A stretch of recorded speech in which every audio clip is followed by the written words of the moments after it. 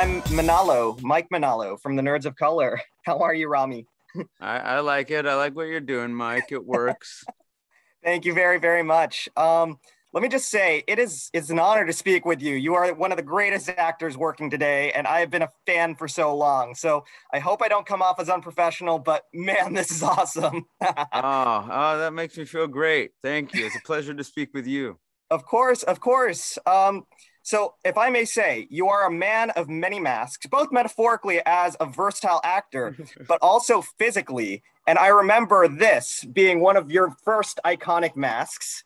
And you are Yes. now switching it out for Safin and his iconic mask. I wanted to ask if you ever worry about mask fatigue at this point in your career, or would you be happy to approach another role with a mask? I've not had that question, and I've been doing a lot of press for this film so far. I guess the whole thing about mask fatigue is what I do for a living, right? I mean, every day I put on a mask to try to transform into something different. So whether it's actually a figurative or literal mask, it's just part of my DNA as an actor. So, that was just another element that we got to bring to this film, give you a little suspense at the beginning of what you think might be a horror film, like a French noir horror film. Hats off to Cary for coming up with an unusual way to start a Bond film, something we've never seen before. And I think that mask will be very haunting for people. I wish I got to keep the mask. I think that's in Cary's possession right now, but we've got fairly close, Cary and I. I know where he lives in New York, so I may sneak in sometime and borrow it. No, he needs to give it to you. The next time I talk to Cary, I'm like, Rami needs that mask, yo. Fair. I'll take all the help I can get. I wanted to say, you add so much soul to Safin. In my opinion, it's just one of the most human characters for a Bond villain that we've ever seen. And his initial mission is incredibly understandable. It's super sympathetic. So when you approach a Bond villain, how challenging is it to find that sense of humanity in characters that could be written off as archetypical madmen?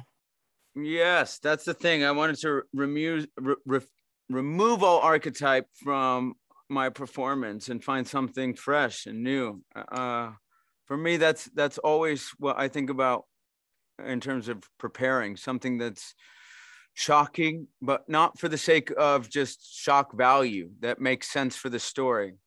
For me, thinking about the overall effect of the film is the most important. What I have to do to help facilitate Daniel's trajectory through all of these films that he's done, 5 years, the investment that he's made. So you have to go outside of yourself and think, ooh, I don't need to do this character with extreme panache. It has to make sense. What's the most threatening? I never wanted to create a character that was abrasive, loud, petulant. I wanted a guy who had a strength in his confidence and so secure that he didn't have to raise his voice. He didn't have to, come up with these kind of contrivances, but was very true to himself, owned himself, and at some times, or practically all the time, felt more powerful and more capable than Bond himself. Don't think about hero or villain. Make Bond the villain. Yeah. Well, you crushed that, sir. And this movie is amazing. Thank you so much. This has been one of the greatest honors of my journalistic career. Oh, so man. Thank you for everything. Too much. Thank you so much. Pleasure. Pop culture with a different perspective. Watch it on your screen, hit play, so check this.